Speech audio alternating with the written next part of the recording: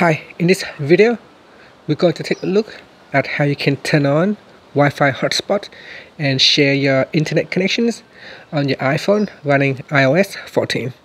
Now first I'm going to go back to the home screen by swiping up.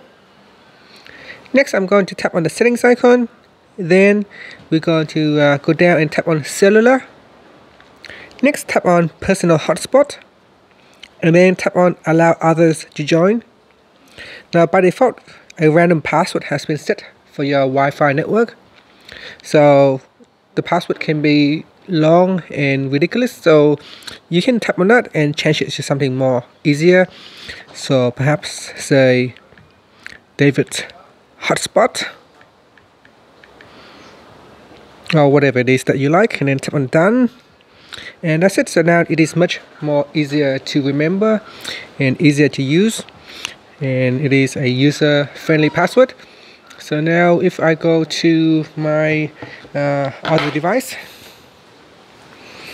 you can see on this one here I can so I'm just going to swipe down on my Android phone and I can go to Wi-Fi, and once it is switch on, you can see I've got so it should appear here. So I'm just going to go back in here and take a look. So I'm just going to turn off and turn it back on,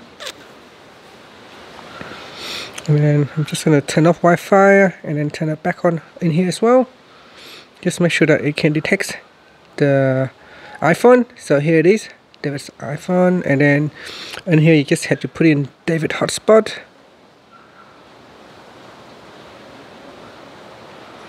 And I'm just going to check to make sure I put in the right password, and then yeah, just tap on the connect button, and that's how you can turn on and share your internet connections on your iPhone running iOS 14. Thank you for watching this video. Please subscribe to my channel for more videos.